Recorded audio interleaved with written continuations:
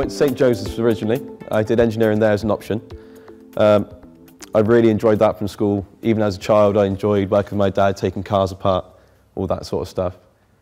So from school, I went on to do a MVQ level 2 in electrical installation at Swindon College. That was a one-year course. Luckily, my GCSEs were good enough to do a level 2 straight away. That played a big part in me getting my job at BMW.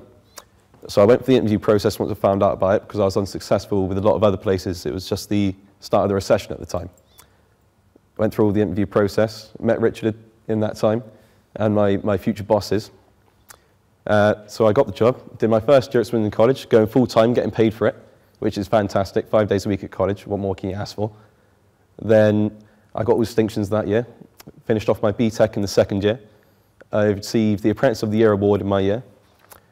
Now I've actually received the opportunity to do a HNC, all paid for by the company, which is actually worth over £10,000. So if you go on to do a HND, so it's priceless when it comes to that sort of standard. So it's no brainer for me. I haven't looked back since. Apprenticeship for me has been fantastic, especially with BMW.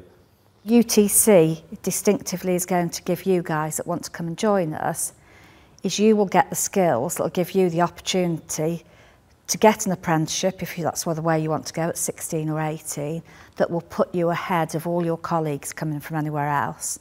And you'd already be known to companies like BMW, Honda, Johnson Matthey Fuels, etc. They'll know you already. You will have already had that introduction. So when you turn up to an interview, to whether you're going to be sponsored by a company to go to university, whether you're going to go on to a higher apprenticeship at 18 or an apprenticeship at 16, those companies will have already met you and known you. You'll be known to them. You'll have already got your face out there. Oh, yeah, he's a good lad, he's a good girl. Yeah, we know about him already. We know what sort of skills they've got. You're already starting to sell yourself because you're working with the companies.